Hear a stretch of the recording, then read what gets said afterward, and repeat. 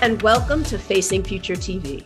I am your host, Raya Salter. I'm a climate lawyer and activist. How can we tame the methane monster? To discuss this, I'm joined today by Dr. Bob Howarth. He is the David R. Atkinson Professor of Ecology and Environmental Biology at Cornell University.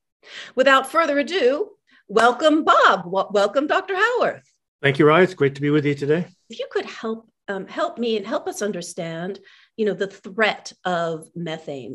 Yeah, methane's the second most important greenhouse gas, and it's people just don't think about it anywhere near as much as they do carbon dioxide, and that's fine. Carbon dioxide is the most important greenhouse gas, but methane's important. If we look at the warming to date, human activities warmed the planet by a little bit over 1 degree Celsius so far, 1.1, almost 1.2 degrees Celsius, enough that we're seeing major climate disruptions from that warming. Of that warming, 0.75 degrees is coming from carbon dioxide, and 0.5, which isn't that much less, is coming from methane. And if you're good with math, you'll add those up, and it's a little bit more warming than we've observed. That's because sulfur pollution is cooling the Earth a little bit too. Bottom line is we would be nowhere near as warm as we are today if it were not for that methane.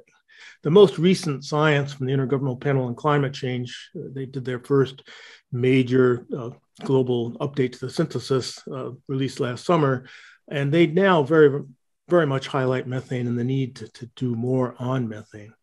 One of the issues is that both carbon dioxide and methane are critical greenhouse gases, but they operate on different time scales. The carbon dioxide that we put into the atmosphere today will continue to have some influence for centuries to come, perhaps even 1,000 years into the future, because it's taken up by the oceans and forests and it's re-released and stays with us.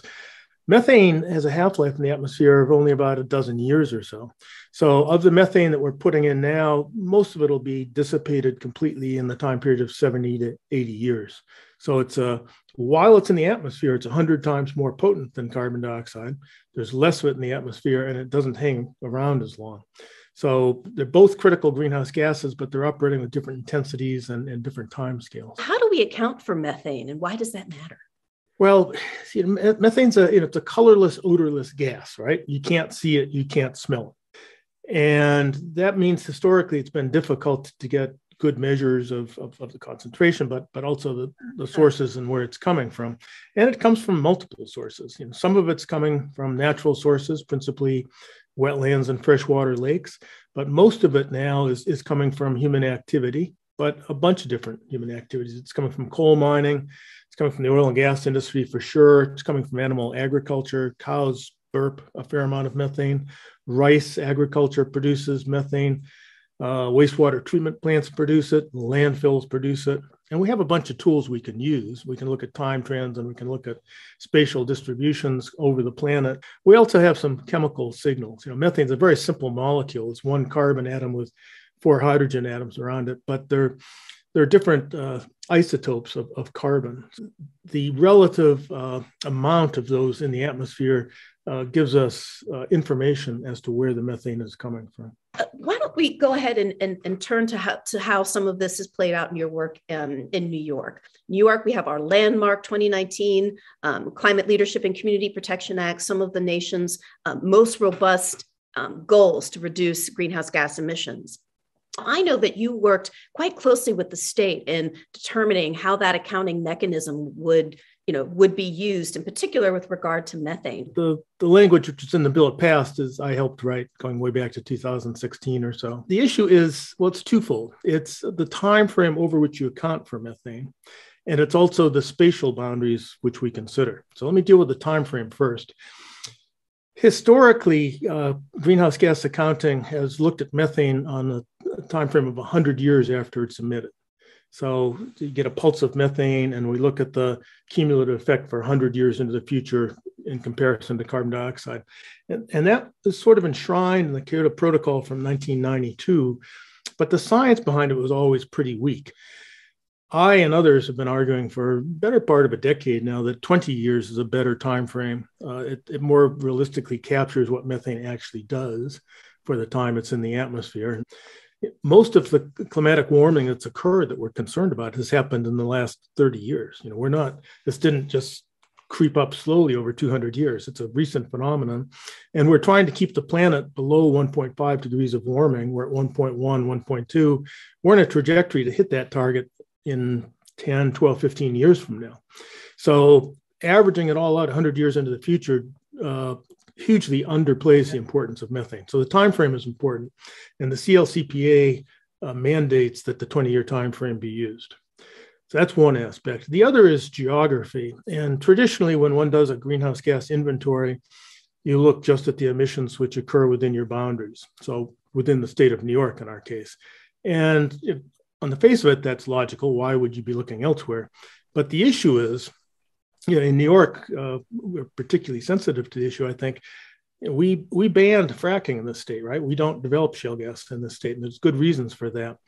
But we import a huge amount of fracked shale gas, mostly from Pennsylvania, Ohio, West Virginia.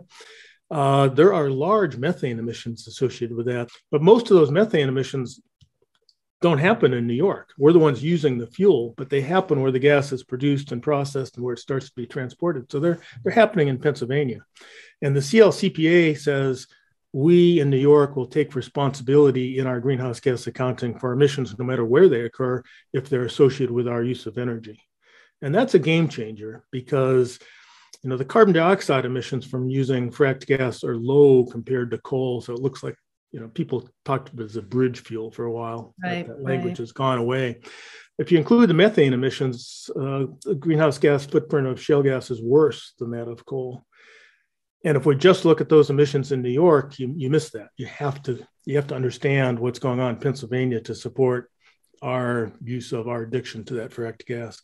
So I think that's a huge game changer and very important. It's actually a bigger difference than the time frame in terms of shifting the result.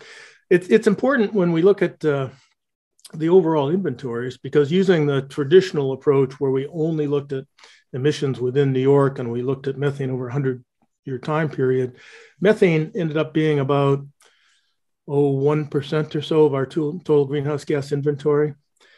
And the number one industry would be transportation.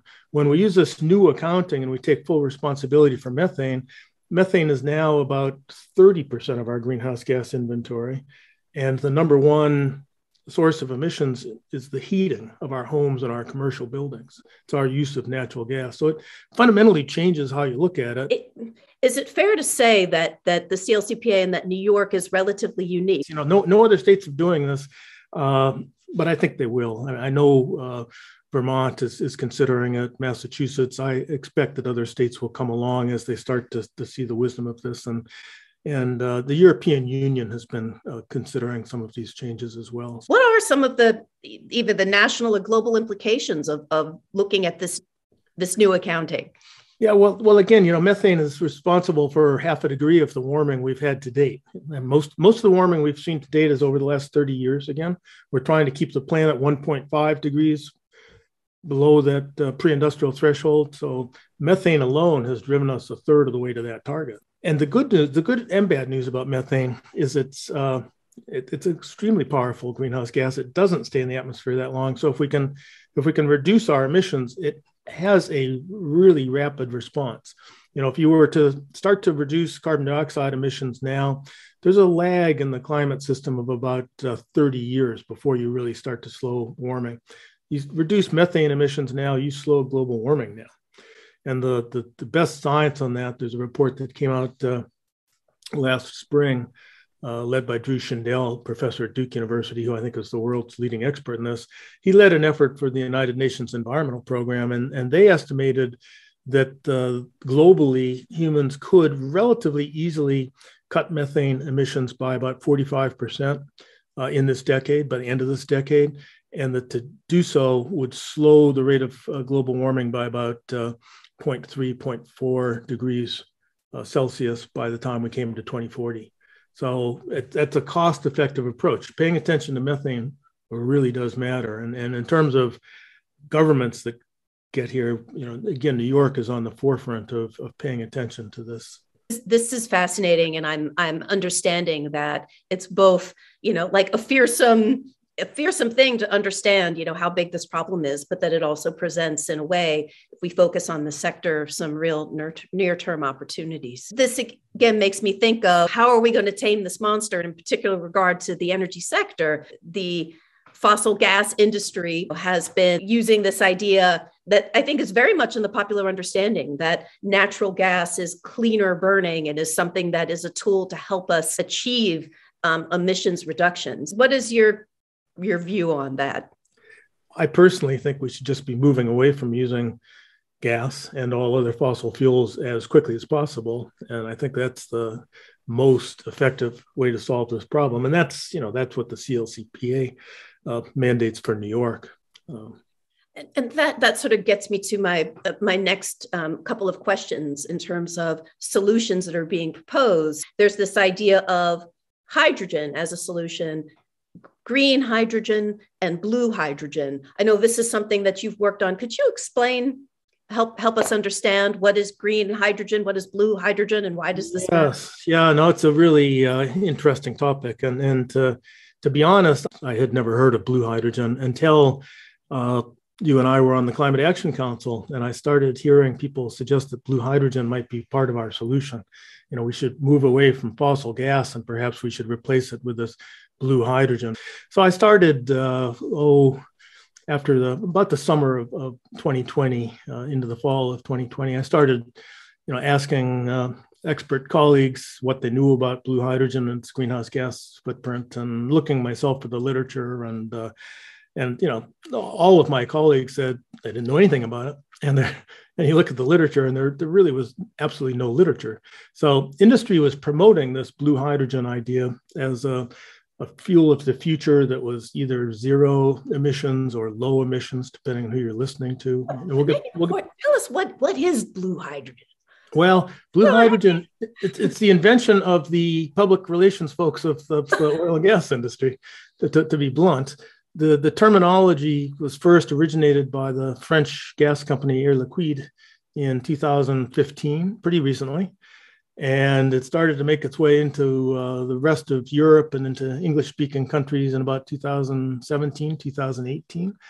There's a group called the Hydrogen Council, which has been hugely instrumental in that. And the Hydrogen Council is a lobbying group that was first established in 2017 by British Petroleum, French oil giant Total, and others. And they promoted this idea of blue hydrogen. So hydrogen, if you look at hydrogen in the world today, 96% of it comes from fossil fuels. And in Europe and in the United States and Canada, it's coming entirely from natural gas. In China, they make hydrogen from coal. But still globally, it's 96% from fossil fuels. So it has a really large greenhouse gas footprint. The invention of the industry, this was this idea of, we call that, by the way, gray hydrogen, which, who wants to market gray hydrogen? If you make it from coal, it's called brown hydrogen, even harder to market. The invention of the industry was to come up with blue hydrogen, which is to take this gray hydrogen and apply carbon dioxide capture and storage to the carbon dioxide that's emitted when we produce this hydrogen from the methane. And so that's why they're saying, it's a low emission, zero emission fuel. The idea is producing hydrogen from natural gas, but you're capturing the carbon dioxide. So, that sounds good. In the end, there was no peer-reviewed literature supporting that. In fact, it was a low emissions fuel. So I started, taking that on directly as a research challenge, pretty heavily, about a year ago from now, actually, not that long ago. And there are two issues. One is you can't use natural gas without having some methane escape to the atmosphere. And again, it doesn't happen at the facility. It happens where the gas is being produced and processed and transported, et cetera. So when you use this natural gas as your feedstock, it's also your energy source that you burn to produce that high pressure and temperature, pressure and temperature to do it. So you have a lot of use of natural gas there. It's a lot of methane emissions associated with it. And industry is doing nothing to try to reduce that. Then you come to the carbon capture. Well, I wasn't really an expert in carbon capture, so I brought in my colleague, Mark Jacobson, who's an engineer at Stanford, who is an expert in it. And he and I co-authored the paper in the end. Bottom line is that there are only two facilities where people have ever tried to make this blue hydrogen. And from the carbon dioxide that's produced, they actually capture in the neighborhood of 85% of that, but some of it's still emitted from the actual breakdown of the methane into hydrogen and carbon dioxide. But of the gas that's burned to produce all of that heat and pressure, they haven't even tried to capture it. So overall, there's a huge amount of carbon dioxide that's coming out. And then you look at the possibilities. Carbon dioxide is hard stuff to capture. So if you look at the power plants where they've tried to do it, the industry norm is if you're capturing 55, 60%, you're doing well. And of course, it takes more energy to do that. And there's more emissions associated. And we went through the accounting and determined that the greenhouse gas footprint of this blue hydrogen is actually worse than if you were to simply burn natural gas or coal, in fact. So it's not a low emissions fuel. It's public relations. It's greenwashing, quite frankly. It's a way to make it seem like you're cleaning up the problem with fossil gas and you're actually aggravating it. What I'm hearing is clearly a global fossil fuel industry seeking to stay in business by right. It's almost replicating the clean coal idea that we knew was green. It's like the clean coal idea. It's like the gas as a bridge fuel idea. And, those ideas are all passe, but this is the latest invention. We have blue hydrogen and, it's misleading beyond what I've even said, because there's an implication that you can put this stuff into the gas distribution systems and use that pipelines and people can continue to use it into the future. And that's just not true. You can mix a little bit of hydrogen in with natural gas in the existing pipeline systems, say we would have here in New York State, but not more than 10, 20, maybe 30%, no more than that. It's too corrosive. It would break down the pipes. So you simply can't do it. You still mostly have to use fossil gas in the system. And also, as you increase the hydrogen, your gas furnace, your gas stove, your gas water heater aren't designed to handle that. Right. And so you would need to get a new furnace, a new water heater, a new stove if you actually went to a high amount of hydrogen. And they are very misleading in how they promote that. They make it seem like these are interchangeable fuels. They're not. What were the implications? I know that your work on that blue hydrogen issue got a lot of attention. And like you said, didn't seem like there was a lot in the literature. And I think the fossil industry was kind of getting away with promoting this narrative. What were the implications of kind of exposing what was going on there? How is this news? Our paper only came out last August, which is pretty recent.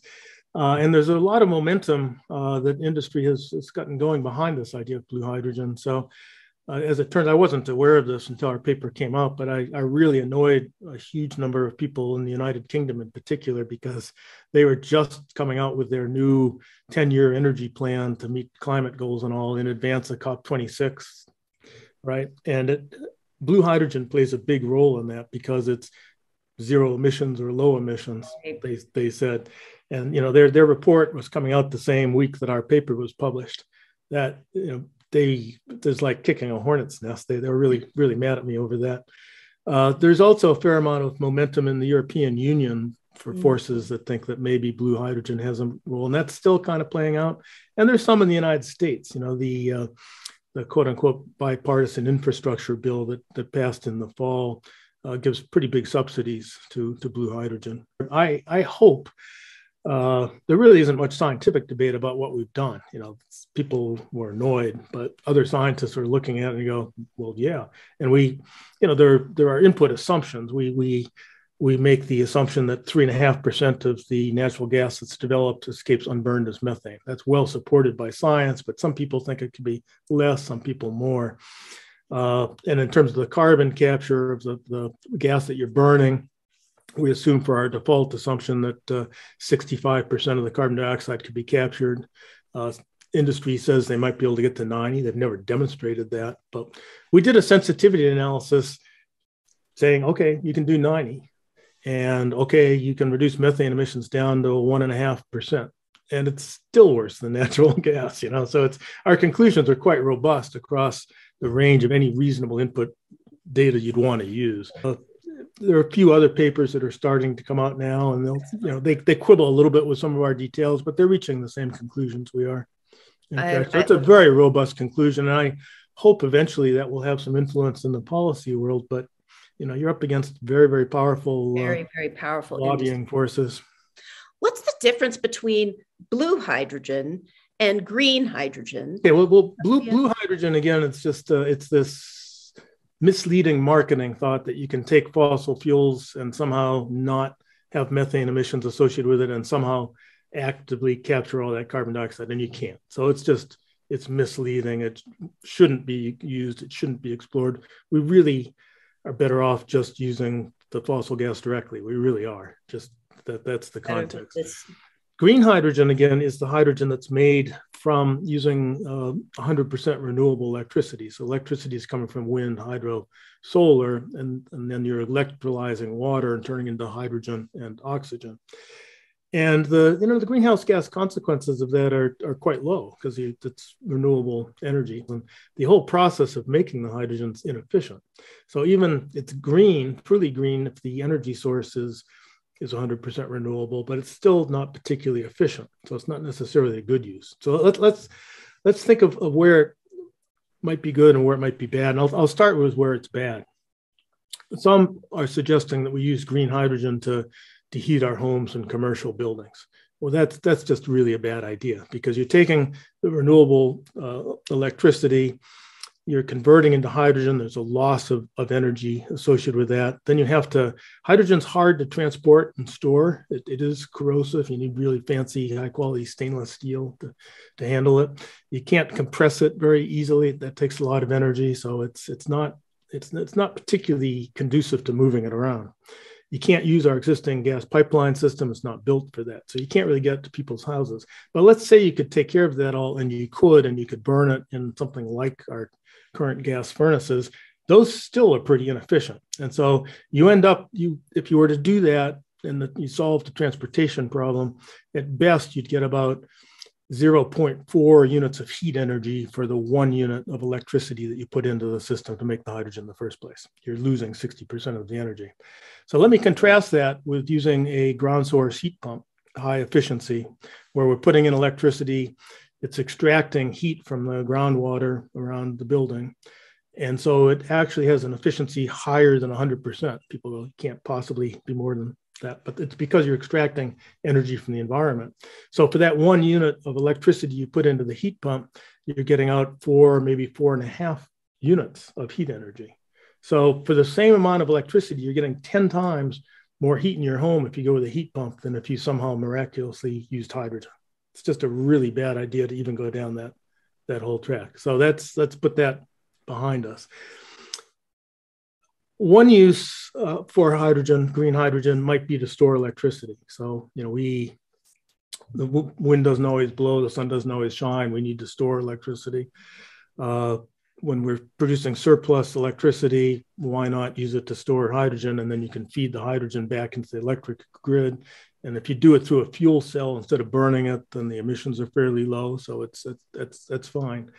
I think there's nothing wrong with that at all, but we should be very careful to determine that that's the best and most cost-effective way to store the electricity. And there are other things we could do. You can use flywheels that store the energy through momentum. You can compress or liquefy air and then feed it back through a turbine and regenerate it. You can pump water and store it and run it back. So hydrogen is one way we can store renewable electricity. And it might be the best, but that really hasn't been demonstrated. And I think we should all have a real open mind and go into that. Other uses of hydrogen that people talk about are in terms of what we call really hard to decarbonize things. So ship transport or jet airplanes. And hydrogen may have a role there, but again, I think there's excessive hype. Let me phrase it that way. I've been paying close attention to this since our paper came out last summer and watching all of the response. Hydrogen is essential to do everything. People say, well, that really hasn't been demonstrated. There's a lot more hype than fact behind it. So let's take aviation. You can't take hydrogen you can actually take a jet engine and run it on hydrogen instead of jet fuel. That's possible. What you can't do is run a jet airplane on it because you can't store enough hydrogen on the airplane to make any difference. Certainly not in the wings where the jet fuel is, because you'd need to liquefy it in order to get enough on board. You'd have to displace all of the passengers in the plane with our current aircraft. So you're talking about designing a totally different type of aircraft if you're going to do that. And then people say, well, you could, instead of burning it in the jet engine, you could turn it into electricity using fuel cells and then run electric props or something. And that's true. But you're probably better off using batteries if you're going to go the electric route. And there are, in fact, electric planes now, and they're improving. They're running longer distances. So maybe hydrogen will catch up, but I don't think that's a proven fact. So and green hydrogen is going to be, until we have a surplus of renewable electricity, which is decades into the future. Right now we need every drop we have to displace fossil fuels. We need to be really careful how we use that green energy, and we want to make sure that we do so in the most efficient and cost-effective way. And it's not clear to me that hydrogen is going to be that in most cases. It sounds like there are some areas that don't make any sense at all, and then there are some areas that could potentially have promise, and there's sort of more learning and research and cost effectiveness and how beneficial it'll be that we need to take really hard looks at. Yeah, I think that's exactly right. And I don't want to be overly negative. I have friends who work on hydrogen research, and they say, "Oh, you're being way too negative. Look at this. This might be a good use." It might be, but let's be careful. What is renewable natural gas? Well, renewable natural gas is methane, but it's coming not from fossil sources, but rather from biological sources. And I actually support the responsible use of it. But we've done the calculations for the state of New York, and if you take the wastewater treatment plants and the landfills, and we also take all of the cow manure and make methane out of that, the total amount of methane that you might produce statewide is in the neighborhood of 1.5%, 2% of the amount of fossil gas that we currently use. It's a small resource. It doesn't mean we shouldn't use it, but we should be careful not to pretend that it's going to replace our use of fossil gas now. And I think industry, I don't know if it's deliberate or not, but they confuse people on that. They make it seem like they can continue to use their pipeline infrastructure again with this renewable natural gas. You can't. It's just not a large enough resource. I think the CLCPA is a great law, and if we follow through and meet the goals of that law, it's going to just be incredible for our state, and we can set an example for the world. But we need to be clear-eyed and hard-nosed about reaching those targets, and we shouldn't be misled by what you call false solutions. And I agree, they can easily be false solutions and waste time and energy. So that brings me to the question: what should we be doing right now if we wanted to cut these emissions and get where we need to be as fast as possible?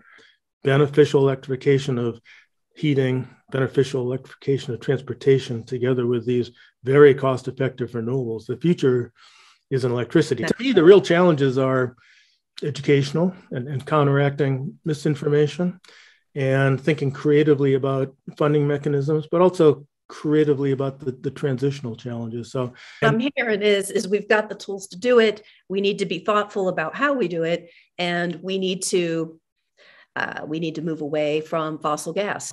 Absolutely. And if New York can make it work, then it will be just be an incredible educational experience for the rest of the world to watch us, right? So I agree. Well, thank you so much, Dr. Howarth, and thank you so much for joining us at Facing Future TV as we discuss how we can tame the methane monster. Thank you.